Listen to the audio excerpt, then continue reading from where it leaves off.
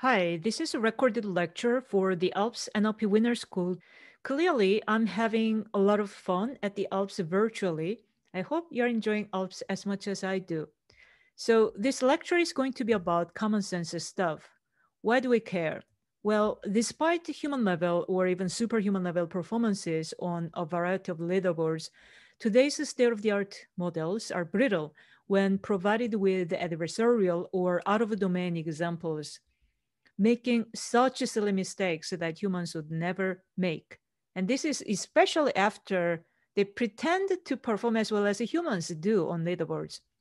So it looks as if we know how to solve only a dataset with the deep learning without solving the underlying task in a reliable and robust manner. What's going on? So there's a fundamental gap between how humans truly learn about how the world works, whereas deep learning models seem to learn dataset specific patterns. And so when we think about this fundamental difference, people in AI studied discussing more about the amazing complexity and mysterious mechanisms of human intelligence. And in doing so, we often talk about this system one and system two reasoning distinction, which became popularized in the field due to this book, Thinking Fast and Slow, by the Nobel Prize winner Daniel Kahneman. And in my mind, it's really great that AI researchers think more about human intelligence, though it seems that there's a bit of a myth floating around in the community today that perhaps we know how to do system one reasoning with deep learning and we only need to figure out system two reasoning.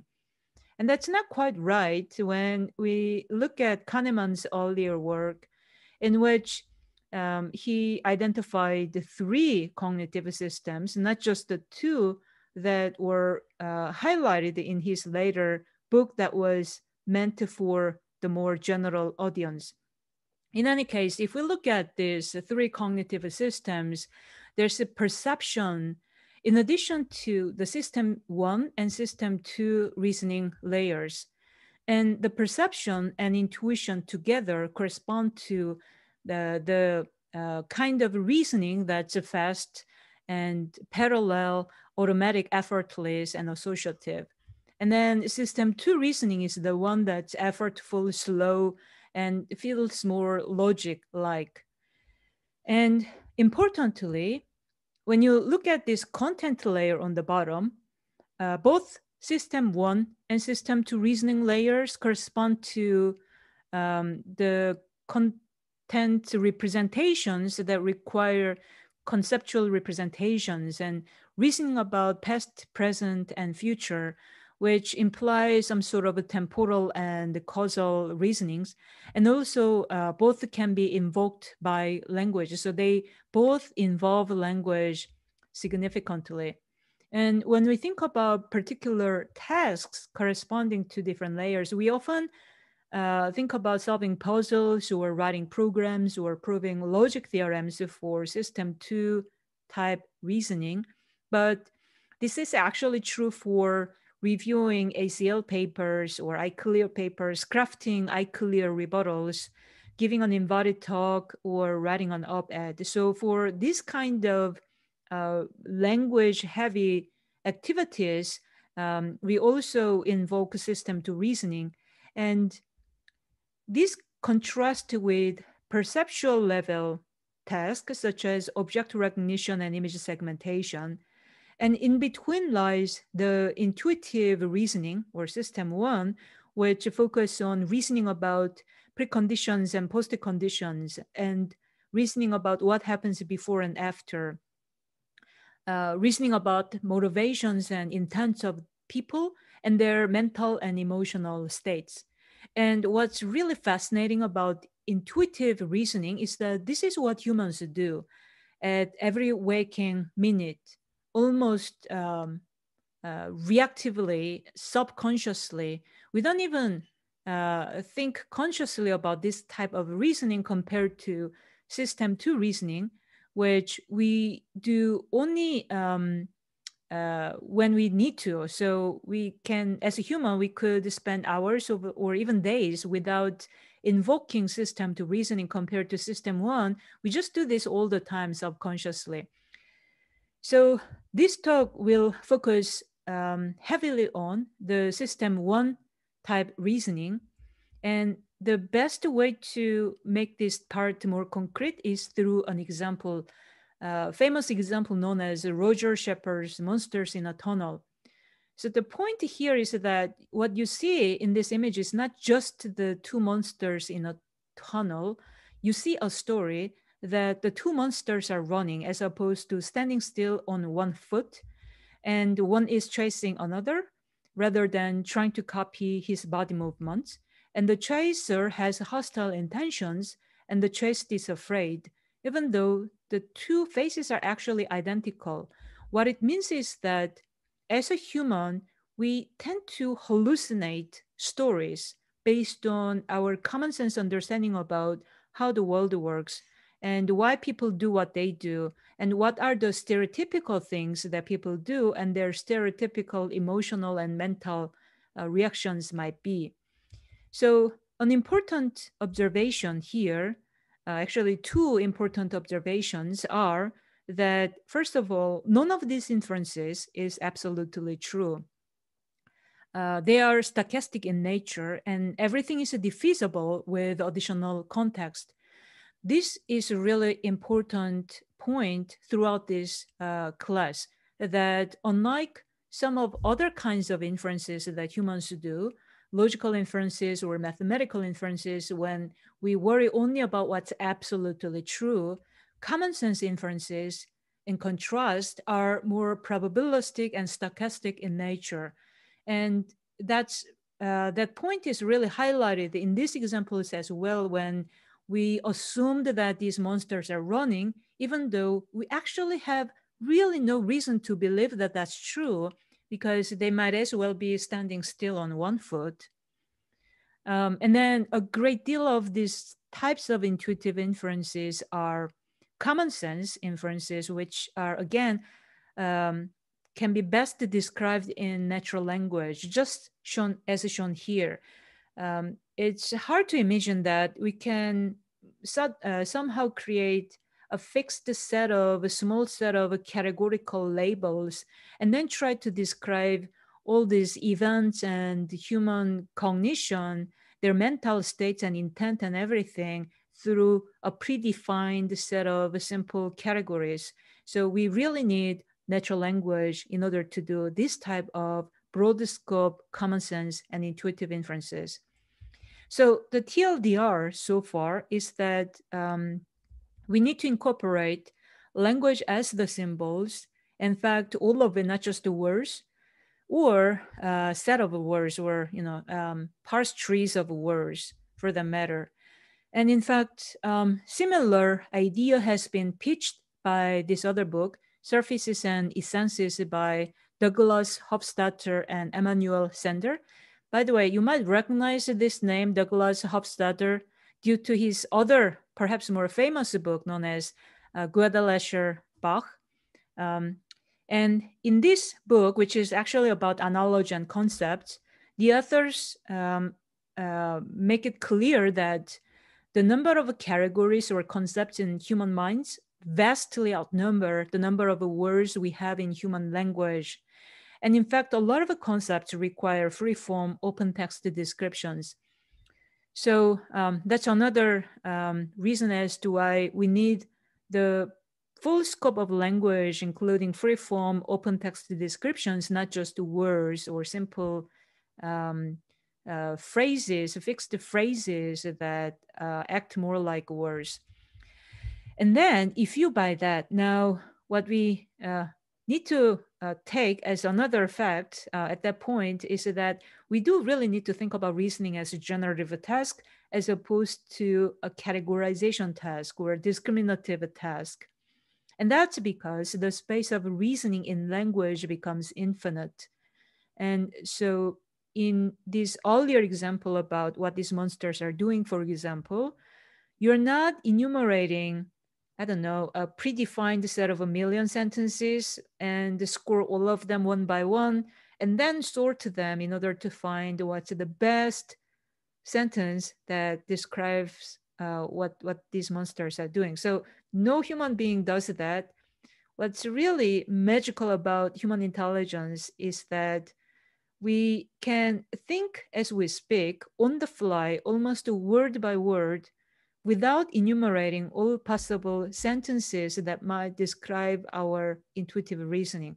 So we can just generate on the fly, word by word. And I think that's going to be a really important aspect of broad scope common sense reasoning going forward. Okay, so I'm going to also share one pointer to AI debate 2 that happened in December 23rd last year. There will be another one next year on the same date. And I'd like to especially highlight what Daniel Kahneman spoke at that debate. It's only a few minutes, so I highly recommend that you watch it because he also clarifies all this myth about his system 1 and system 2.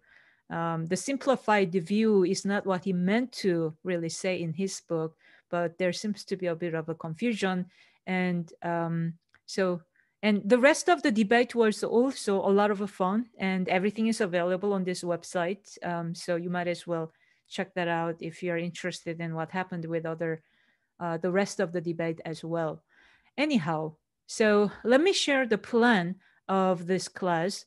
So the part 1 of this lecture will be primarily about reasoning, especially through unsupervised inference time algorithms.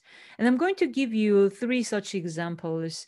And the underlying theme, as you will see, is how to make lemonades from off-the-shelf neural language models, implying that perhaps neural language models are not perfect. However, through algorithms, we might be able to draw the best or better out of them. And then the part 2 will be about knowledge. So part 1 is more about reasoning in some sense. Part 2 is reasoning/knowledge. And then part 3 will be about benchmarks and algorithmic bias reduction. So the first segment of part 1 will be about counterfactual reasoning and abductive reasoning through reasoning algorithm based on backpropagation. And let me first describe what abductive reasoning is, because I don't think this is really important reasoning type, the type of reasoning that humans do, but it has not been as well studied in AI, or at least not in NLP as much. So let me give you an example. So, excuse me. Given that past observations, such as Ray hung a tire on a rope to make his daughter a swing, and then in the future, we observed that Ray ran to his daughter to make sure that she was okay, we can reason as a human what happened in between. So probably some accident happened. And this is the output of our algorithm. She hit the rope and the tire fell on top of her. It's one of the many potentially reasonable hypotheses to have. So more formally, abductive reasoning or abduction is inference about inference that comes up with the best explanation to the partial observation. And this definition is due to Pierce 1960. And importantly, abduction is quite different from more familiar kinds of inferences such as induction and deduction. When we think about induction and deduction, we typically only worry about given some hypothesis, given some premise, what's implied from the premise 100%. So induction and deduction worry about sort of restating some of the facts that are already provided in the premise, whereas abductive reasoning is more about coming up with new information that's not even in the partial observation or premise provided. So unlike induction and deduction, abduction is really about creating new information. And that aligns well with the nature of intuitive reasoning that I highlighted earlier, which is that it's a stochastic in nature. We tend to create some story that's not necessarily guaranteed to be true, such as monsters are running as opposed to standing still on one foot. And so that's really the nature of abduction. And in fact, this is what we do all the time as a human. We reason about what people's motivation might be, even though we actually don't know for sure, based just off of from their partial observation, because we're trying to explain in our mind why people did what they did, or when we see what happened, we're trying to reason about what might have caused that partial observation. So abduction is a really important aspect of human common sense reasoning. And then another important one is counterfactual reasoning. And in fact, there's this recent data set called the time travel. So let me highlight that one example from that data set. So it's based on 5-line simple stories, such as Zach was throwing a party. All his friends were dressing up for his holiday party, etc. He started thinking about being a vampire or a wizard, and then decided to dress like a skeleton. But what if this is Game of Thrones themed party? That's a TV show, instead of just any other Halloween party. In which case, perhaps we need to revise the rest of the story a little bit so that it goes better with the new second sentence in the story. So that's a new counterfactual context that we need to deal with. And so perhaps we might say, well, instead of saying vampire or skeleton, we want to say maybe Zach thought about being a Lannister, but didn't want to look like a Lannister and decided to be a Stark. So these are all characters in that TV show. So and for this data set, in order to make evaluation a little bit more manageable or limit the space of story revision, the task requires the model to rewrite the story or revise the story with minimal edit. Okay, so I just talked about two tasks or two types of reasoning, abductive and counterfactual reasoning, and they may seem very different, but there are some commonalities, important commonalities. So first of all, both involve non-monotonic reasoning, or they are types of non-monotonic reasoning. And also they both require thinking about past context X and future context Z, or left context X and right context Z in language. So that particular kinds of input that includes both the past and future creates a particular challenge with today's pre-trained neural language models, because for language generation, we like to typically use left to right language models such as GPT-2, using which we can easily condition on the left context, but it's a little bit awkward to deal with the right context. And by the way, whatever we generate, only conditioning on the left context will not necessarily be aligned with or consistent with the right context. So what we often do is to push both left and right into the left side context with some special symbol in between. And once you've done that, it's a little bit awkward to use pre-trained language models as is. So oftentimes we tend to do supervised fine-tuning on top. And it might work better, but still there may be some clunkiness or limitations to this type of approach, because now we are messing with the natural ordering of sentences. And so such models may not really draw the best out of the original pre-trained language models. that has read the text only from left to right. And in fact, if you think about this, humans don't need to train this way either. Like, we don't train ourselves to read one passive sentence and one future sentence and then try to reproduce what was missing in between. We never need to train ourselves to do that in order to be able to do abductive reasoning or counterfactual reasoning with a variety of or a mixture of left and right context. So the hypothesis here is that maybe such operation should be possible even using left to right pre-trained language models without fine-tuning.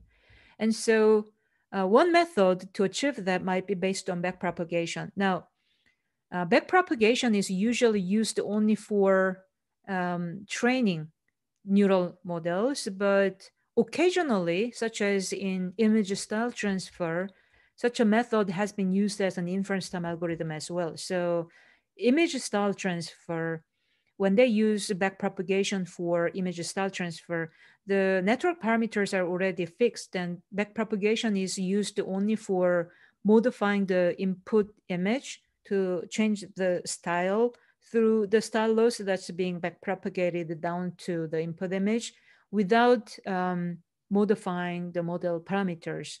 So we could do something like that for natural language as well. Unlike images, though, natural language is discrete, which makes it a little bit less clear how we might achieve this precisely. But here's one version of it, which is the Lorian, decoding for non-monotonic logical reasoning. And let me give you some intuition about it just by visualizing the algorithm here. So we are going to do something what we always do, which is to condition on the left context and then compute the continuous representation of next sentence. And then we keep going in order to also compute the representation of the future sentence Z, so that we can then compute the loss function that we're going to use, which in this case might be the conditional probability of the future sentence given X and Y.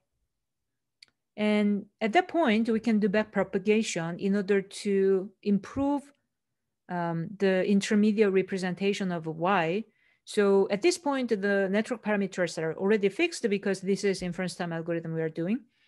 And we are improving the intermediate representation of Y, continuous representation of Y, in order to better optimize for the conditional probability of future sentences Z. So this is going to have an effect of making the intermediate sentence Y to describe something about the future, or be prepared for the future sentence, or be more consistent with the future sentence Z.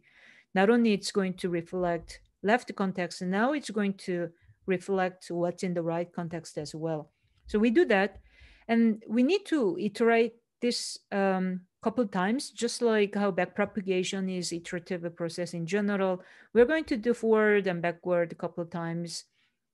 And in this particular method, we take interpolation between the forward, the continuous representation of a Y during the forward pass and backward pass. There might be other ways of handling this, but this is what we tried in our recent work at EMNLP. In any case, at some point we converge, and then we're going to now need to convert this continuous representation of a Y into some discrete sentence. And there might be different ways of converting this, but we did something simple in this first step approach, where we just took greedy sampling from each individual Y. And in fact, greedy is not quite perfect.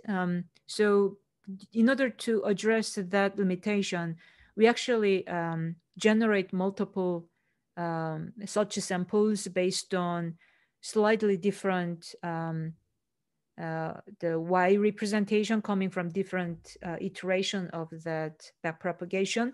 so that we have a multiple samples to choose from in the hope that we might find something slightly better in terms of final scoring function, which looks at both left and right collectively.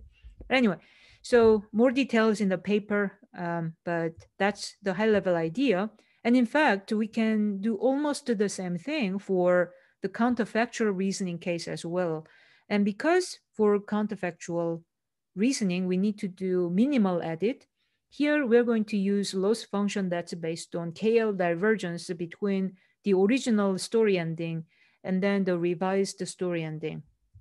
But otherwise, we could do something almost identical. And in fact, the earlier example that you saw about Zach considering to be Lannister and then deciding to dress up like a Stark, this was an actual model output um, based on this method. And that model, by the way, was GPT-2 without fine tuning on our the time travel data set. So just off the shelf model with better inference time algorithm, we can do more advanced reasoning that off the shelf pre-trained models may not seem to be able to do.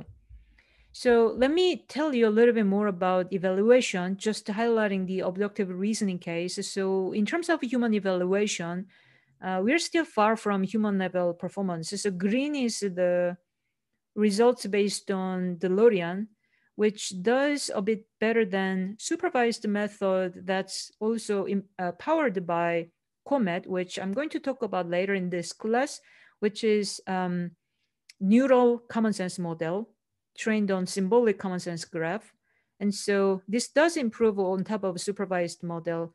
And then it's of course doing better than just zero shot off the shelf based on off the shelf neural language models.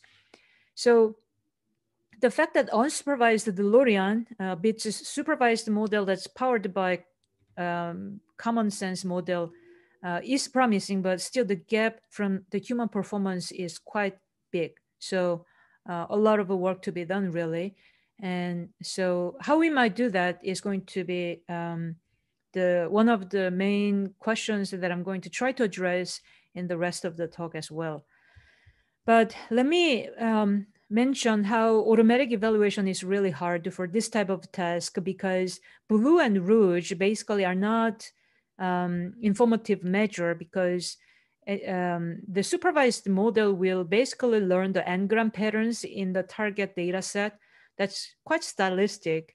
And so without learning that style of language, of course, it's hard for DeLorean to beat supervised model performances, but DeLorean does perform better than unsupervised baselines.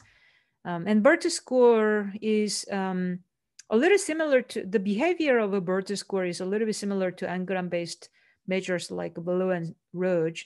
So we have similar problem here. So as we seem to be able to do better job at generating plausible text through neural language models, this automatic evaluation becomes really imminent and important research challenge right now. And the currently available methods are not able to handle this reliably. So we end up relying on human evaluation more and more in recent literature. So let me show you some examples from the model. Ray drove his car on a steep mountain road, and then later he was okay, but his car was totaled. So what happened in between? And DeLorean generated that, oh, maybe he drove the car to the top of the mountain and then his car is hit by a car. So that's fairly reasonable reasoning. And so what this one demonstrates is that perhaps a lot of this knowledge is implicitly available in larger scale pre-trained neural language models, but instead of always doing fine-tuning supervised sequence-to-sequence models, perhaps we could think about fancier, more informed inference time algorithms as well. Here's another example for counterfactual reasoning. So in this story, Tara wanted to buy a new shirt for her upcoming school formal, and the original next sentence was that She went to the mall with her mom, but the new counterfactual context will be that she knew a really nice place online because it's COVID lockdown. She decided to order from online. I mean, I just modified the story a little bit, but basically, the bottom line is that now she's going to order from online. So the original story ending, the third, the fourth, the fifth sentences are all about how they went to this brick and mortar mall and tried the things on, and but now the new story ending needs to be adapted for the online shopping experience, and the model algorithm was able to do that. So they sent her a shirt implying this is the online store now. And so Tara tried it and looking forward to wearing it. So no mention of actually going to the store anymore. Excuse me. So that's that. And then let me show you another case study that goes into similar line of a story that we can actually do quite well with unsupervised inference time algorithms. But in this case, I'm going to highlight logical constraints for controlled text generation applications. So like I said earlier, we tend to do sequence to sequence modeling for a variety of conditional text generation, whether it's image captioning or dialogue response generation or machine translation. We tend to default to this sequence to sequence models for supervised training. But maybe there are other ways of doing at least some of these cases, not all. And let me highlight this new task, Commongen. So Commongen is a task where given a set of words like board, lose, right, fall, balance, the task is to generate a reasonable sentence that makes use of all the words provided.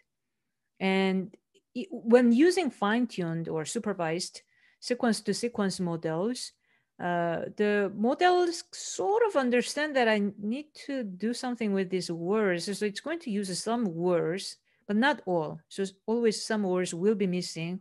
And that's understandable because the fine-tuning will not really be able to tell these models to specify what the semantics of the task is and what the logical constraints of the task might be. The fine tuning, no matter how large, it turns out, no matter how large models we use, does not, the fine-tuned language models do not really learn this kind of logical constraints. Now, what's interesting about this compared to what humans do is that, well, we actually don't need to train ourselves at all. We don't even need one example to train on. We can just hear what the task description is, and then boom, we can do it right away. Just use all keywords. So similar things happen with translation as well in the following sense. There are some languages with more gendered inflection rules compared to how much there is in English.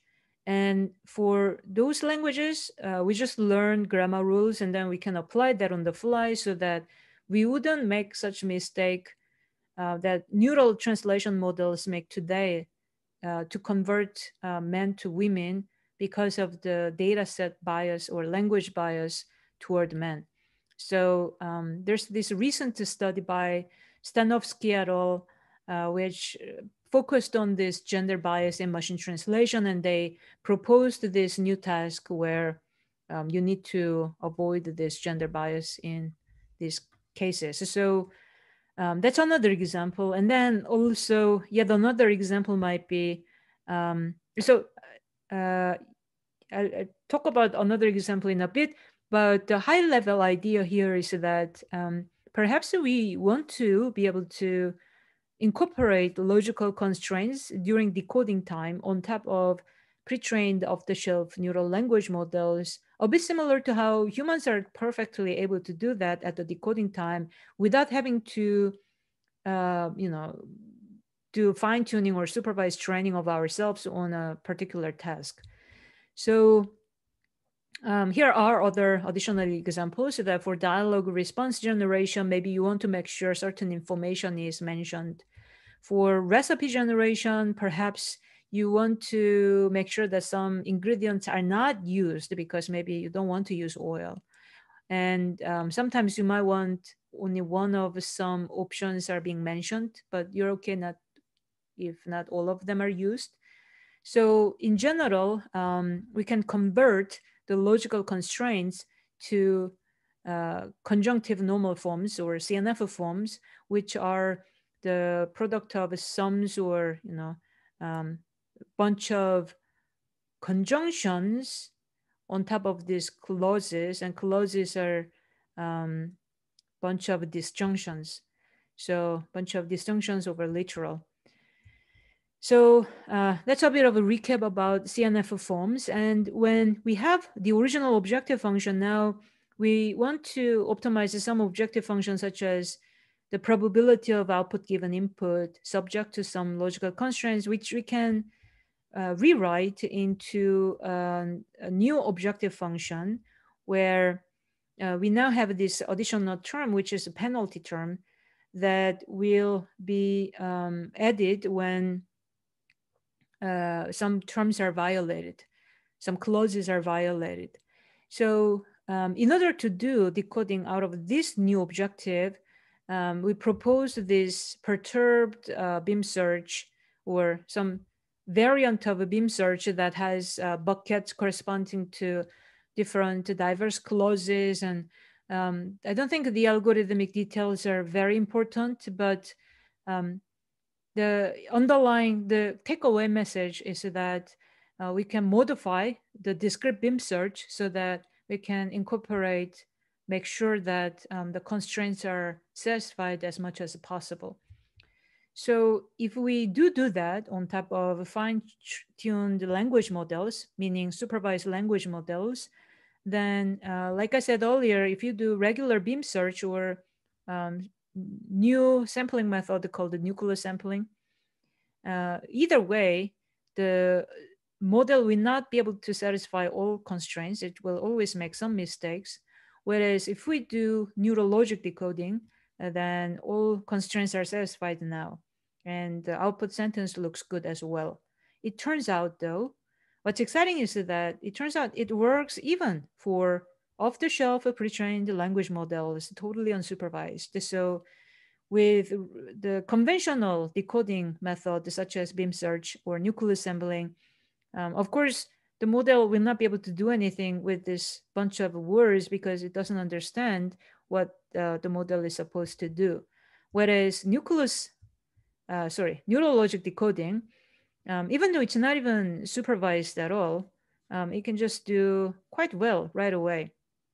It turns out it can actually do even better than supervised method. So here what we see is Rouge, Meteor, and coverage. Let's look at coverage first. So here the green and yellow shows what happens with the neurologic on top of either supervised method or unsupervised zero-shot language models. Either way, the constraint satisfaction is almost 100%. Regardless of the model size. So this is the size of GPT-2 being used in our study.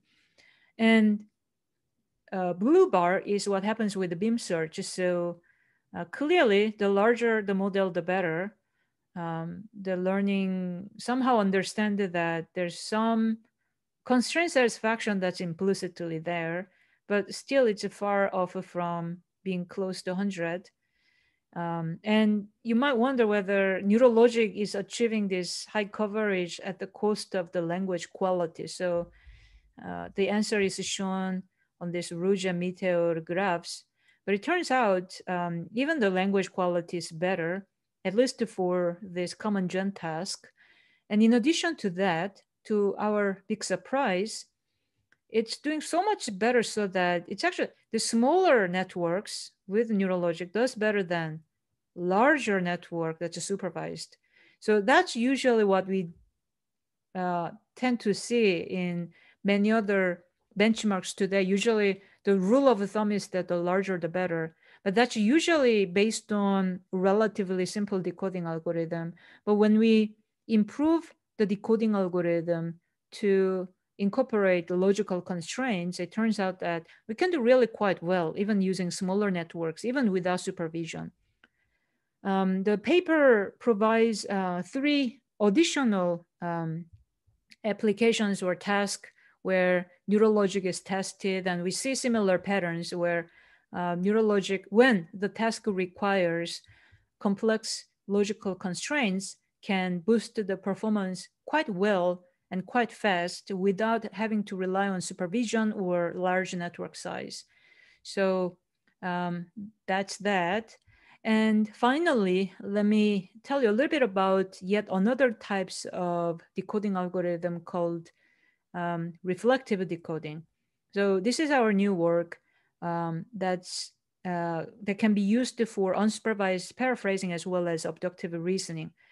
And here's the intuition behind it. So in the case, I'm going to use a paraphrasing as a running example, and then I will show you how to generalize this for abductive reasoning case as well.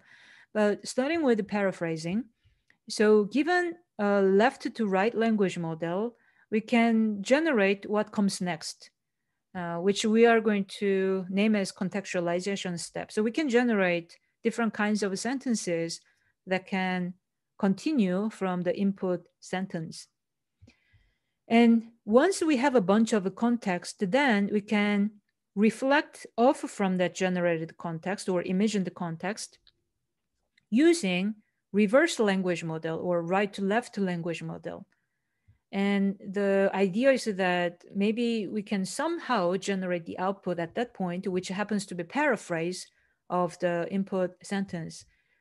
How would that be possible? Well, perhaps possible because of this distributed semantic style intuition that meaning of input may be roughly the meaning of a context. In fact, not just the future context, but probably context for the past as well, which actually we do use, but simplified in this visualization. So meaning of the input may be meaning of its neighbors. So that's a distributed semantics.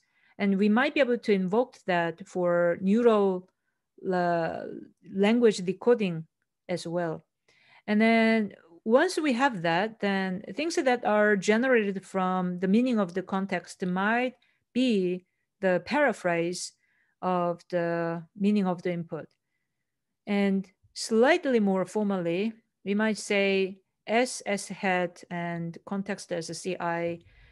And what we want to do is something like this. So we want to reduce the intuition behind this S head, the paraphrase is that when we try to regenerate or when we try to generate context C, the green cloud, conditioning on either the original paraphrase or original input sentence versus paraphrased input, we wish that their conditional probability distribution over this context to be similar. If the paraphrase is a good paraphrase of the source sentence, then naturally this should be small. The distance should be small.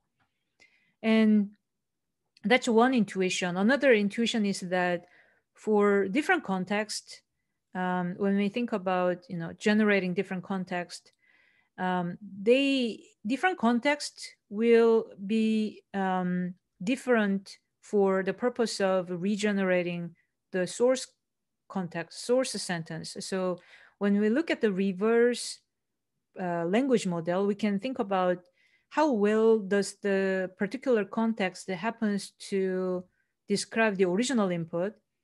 And based on that, so the intuition being, if the conditional probability of original input given the context is higher, then such context is a good context describing the meaning of input better. So we can weigh different contexts using different weight in order to weigh the role of different contexts differently. And then we can combine this as a product of experts. So in the end, we can generate this new paraphrase using a product of experts over this collection of left to right, sorry, right to left, the reverse language model. So that's a reflection. And in fact, like I briefly mentioned earlier, we do this for both directions, not just for the future context, but also for the past context as well. And so, how do we generalize this for the abductive reasoning case? Is that, well, actually, the idea is quite simple. We can concatenate the two sentences corresponding to past, future context. We can continue to generate their even more future context and then their even more past context. And then using those two together, now we can regenerate what may happen in the middle. And that can be the uh, basically the hypothesis sentence that could come in between these two sentences with a gap. And more details in the paper, but let me just highlight one thing from the paraphrasing evaluation. So, blue has been used for a while in paraphrasing, but it turns out you can game this by nearly copying and pasting the original source sentence as is without paraphrasing, sometimes not at all. And so, sorry is a new method proposed by other researchers that accommodates for novelty as well in order to penalize such conservative models that make very minimal to no paraphrasing. So in terms of SARI and human evaluation, um, our method based on unsupervised reflective decoding can beat supervised BART. And BART, by the way, is probably, well, last time we checked, that was the best supervised model based on pre-trained model that acts more like a paraphrasing and other generative generation task.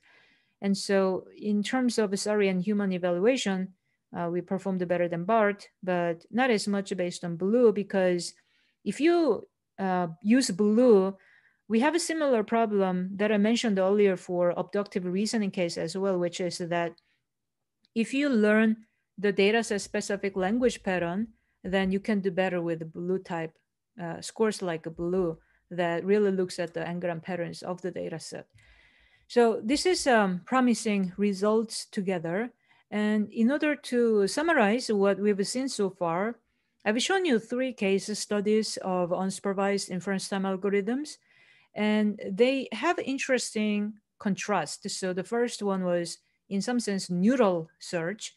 The second one was discrete search. And in fact, discrete search has been or had been an important area of AI research for some time, perhaps not as actively in recent years, at least not in NLP, but search algorithms such as A-star algorithms and other kinds of improved beam search has been quite active area of research in early AI research. And I think we can bring that back for neural language models in order to support better, more interesting reasoning capabilities out of from the neural language models. And then lastly, the reflective decoding is somewhere in between in some sense, that it's kind of discrete, but not quite in the conventional discrete search sense.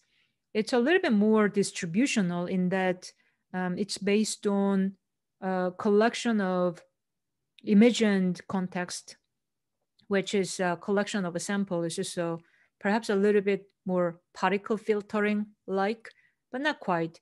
So it's a somewhere, I would say this is a little bit somewhere between neural search and discrete search.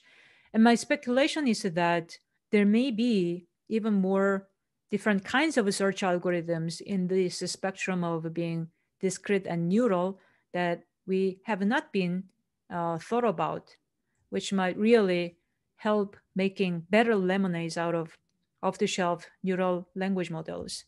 So before I move to the second part of the talk, let me discuss a little bit about the current paradigm of deep learning and what's so wrong about the supervision on a lot of exam problems, because that's pretty much what it boils down to right now. which of course builds on top of self-supervised models that tries to guess what word is missing in between or what word is missing next. So it turns out this recipe works primarily for categorical tasks on leaderboards, but they fail on generative evaluation such as abductive reasoning, counterfactual story revision, and various text generation tasks with logical constraints. So this current paradigm that we've been loving so much is not very powerful when um, we think about generative evaluation. And in fact, it's good to question ourselves whether this paradigm even makes sense. So imagine taking a deep learning class in which uh, you go to class, there's no lecture. The professor gives you a lot of exam problems, multiple choice questions with the correct answer. As a human, I don't think we can really learn very well in that learning mode where there's no lecture, just a lot of exam problems. We probably can learn something. So, in fact, a lot of the deep learning researchers agree on the fact that there's something broken about this kind of a supervision, because at the end of the day, we end up learning exam writers' biases, the exam specific patterns, so we can learn to pick the correct answer without studying properly.